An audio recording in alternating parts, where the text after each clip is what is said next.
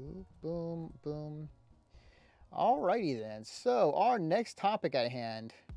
Speaking of Microsoft, and let me do that. Okay. This is also huge. This or it potentially can be huge. This is Well, reported off of TechCrunch.com. Microsoft could release a diskless Xbox One. This is written by Romain Delit. According to a new report from Throt, Microsoft has been working on a new console in the Xbox One family. This cheaper model could play regular Xbox One games, but there won't be a Blu-ray drive. This move would lower the price of an entry-level Xbox One. An Xbox One S officially starts at $299, but you can currently find it around $250 on Amazon. The diskless Xbox One could start at $199. If you already have an Xbox One and physical games, you could imagine going to an official retailer to trade your disc for a digital download code. Let's hope that for that new Xbox comes with a big hard drive for those who have a slow internet connection. Back when Microsoft first unveiled the Xbox One in 2013, the company wanted to make a big splash toward digital games. Oh yeah, and they kind of talks about that in the past and the backlash that came with it. But since then, they've come back. And I'll post the whole article in chat. I think this is a ballsy move from Microsoft if they go through with it, but at the same time, not super ballsy though, and I'll explain in a minute when you finish your thought. So like it is a ballsy move in my opinion with this if they do this. At the same time though, like with the Nicely worded.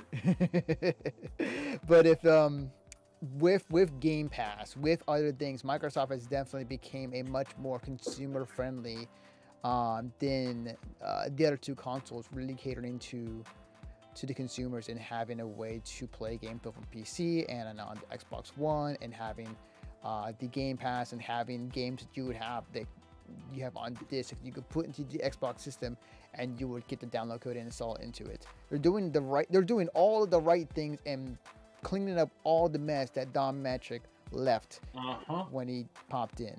I'm talking about Phil Spencer. But yeah, what do you think, Greg, on all this? This is brilliant. This is another step in the right move, this is another step in the right direction. You and I talked about digital versus physical sales as of late, and digital sales are, if not neck and neck with physical sales, surpassing it. This is thanks to inventions like Steam, and like how the Switch is online, or not online service, but their marketplace is just jam packed with indie games. I haven't bought a physical game in a long time, Anthony. I really haven't. And no joke, since in the past 3 months, I have bought My Heroes 1 Justice, Black Ops 4, Red Dead Redemption 2, Pokemon Let's Go, Super Mario Party, and like Moonlighter and a couple other indie games. Not a single one of them have been physical. Not a one of them.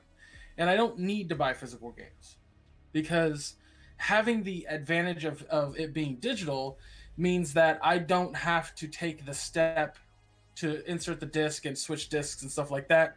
If I'm playing, Destiny, and my friend hops on and goes, let's play some Black Ops, I just switch to Black Ops. Like, it's super simple, it's super easy. That being said, I know there are people that still want the physical copies, and Xbox is not. This is in no way, shape, or form is Xbox going, we're completely getting rid of disc-based consoles, and we're just doing discless. No, this is now 2 more options on top of the 2 that already exist for people to buy Xbox consoles. You are going to have an Xbox One S. So let's go from top to bottom. You're going to have the Xbox One X, which is a $500 console. Then you're going to have the Xbox One X discless, which is going to be a $400 console. Then you have the Xbox One S, which is $300, and then the Xbox One S discless, which is going to be a $200 console. Do you see the price range there? That works really well. Now, also, Anthony, let me throw this at you. All right. Remember when the Xbox One had first come out, and there was the whole thing about not being able to share? Mm-hmm. Do you know about the service that exists on Xbox between game sharing? Are you talking about the Game Pass right now, or something else? No. So my friend Monkey, who I play games with, he has a job and he buys all of his games digitally. His friend, our friend that we play with, named online named Batman, he is unemployed, but he loves playing the games with us. He has some odd jobs here and there, but nothing steady. He can't afford all the games that we're playing. He can't afford Black Ops. He can't afford Red Dead. He can't afford Destiny. So, Monkey connected and linked his account with their accounts are now linked. So every game that Monkey buys, Hunter gets to play. Batman gets to play. In its full copy. Cool. That's game sharing. My buddy who lives not too far from here, his son, when they bought Dragon Ball Fighters, you know, his son could only play it if he had the disc, and they were swapping the disc back and forth. Like, he would have to run downstairs, grab the disc out of the console, run back upstairs and play it. It's not too bad for a kid, because, you know, it's a kid. But, you know, it became a pain in the ass. He buys My Heroes One Justice digitally, no problem. But again, there are advantages and disadvantages to having physical versus digital. With all the digital games I have, I can't trade them in. Like, I just can't. I can't sell them to somebody. I own them permanently now. But at the end of the day, it's okay. It's okay that I own them. I can play them whenever I want. Like, there's... I see no downside in this. Absolutely no downside. You know what's funny? I was going to say, like, wasn't this the very same thing that Phil Spencer was talking about, like, at E3 1 or 2 years ago?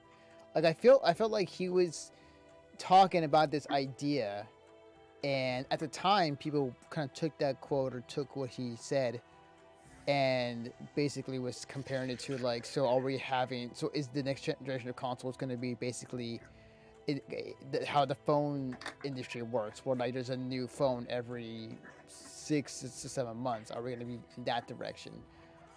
And he clarified that wasn't exactly what he meant. And this is, I believe, what he's talking about, where there are definitely different versions of the Xbox, but they're all essentially the same thing, but just at different price ranges and alterations. It's just options, Anthony. Like, that's what I love about Microsoft right now. Like, everyone kind of gives Microsoft shit for how they treat customers and all that kind of stuff. Yeah, sure, whatever. They nickel and dime. Yeah, sure, whatever. But at the end of the day, you know, you have two types of PlayStations you can get. That's it. And one's the original, and then you have your PS4 Pro. Yep. That's it. And they're expensive. There is no price range. Like, same for the Switch, but then again, it makes more sense for the Switch because it's newer, but also it's smaller. Not to mention the other option Microsoft has for the Xbox One. At certain locations in Microsoft stores, you can actually rent a console. That's another thing you can do as well. If you're able to get to a Microsoft store, that is. If there's one that's in your venue or in your area. Are you talking about the 2-year pass thing? Yes. So you have to have a credit account first off, and you have to actually apply, like, with a credit account through Dell. Oh, okay, gotcha. This is basically like you're just paying Dell for 2 years for your console. Right. And there's you know, some legalese in there, but it's still like you're for the highest end thing, which is 2 years of Xbox Live, 2 years of Game Pass, and then paying off the console. Which I think it also comes with a Pro controller, by the way. But it's like $35 a month for 2 years. Yeah, definitely. So yeah, and I was calculating it. It's like $80 less. I think it's $80 less than if you were to buy all that stuff outright. Yeah, they are making the right moves in every other way thus far, and I feel like Microsoft is setting themselves up for when the next generation of consoles arrive, that they will be on the forefront of them being in the lead or them having a much better success than this current generation. Oh yeah. Especially how Sony has been acting recently as well. So it definitely has been matched up to where Microsoft is definitely going to be that platform yet again. I mean, I don't know if you had it ready to be talked about, but did you hear that Microsoft wants to integrate mouse and keyboard to the Xbox? Yeah, I saw that they already integrated with was it War Games or I forgot what the game was called. It was War something, but yeah, they already implemented that, and they're planning to have that set up for other future games. Which I believe Fortnite's one of the ones next. oh right, Fortnite's the other one, yeah. Which a quick side note, like it's another option. I personally would try to do that because I have a PC, but hey, Look, man. I mean, your most expensive Xbox is $500, and that plays all the games that you want to play. Mm-hmm. The most expensive or the cheapest laptop you can think of that will play those games at an okay graphic level is like $600. So that is a very good point. Very good point. Very good point. You're not wrong. You are not wrong. I mean, I get the whole idea of having a PC versus a console. I get it. But at the end of the day, not everyone can afford a fucking PC. Just throwing it out there. I know. I'm just being, I'm being a little snob about it.